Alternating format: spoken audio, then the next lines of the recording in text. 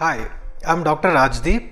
I'm a dermatologist and dermatosurgeon practicing at Charma, a skin, hair and nail clinic attached to Chirag Hospital in JP Nagar, Bangalore. Light treatment has been used in the medical field from a long time. I remember when I was younger, I had noticed a red lamp or an infrared lamp which my mother, a gynecologist, used to use. So red light used to be used to reduce inflammation.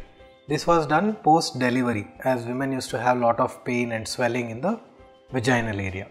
So later on, when I started doing my dermatology, we studied about blue light treatment. Blue light helps in reducing inflammation caused due to acne bacteria or propionobacterium acne. So blue light is delivered to the skin in patients with acne, which is absorbed by these bacteria and the bacteria gets destroyed. So this reduces inflammation due to acne. Now we have LED face masks. We cannot medically certify these masks. These are masks which are available in the market, which have either blue light or red light or a combination of blue and red light. So there is a scientific basis behind this, but using of LED face masks cannot be certified by a medical practitioner. However, these are mild treatments and are safe.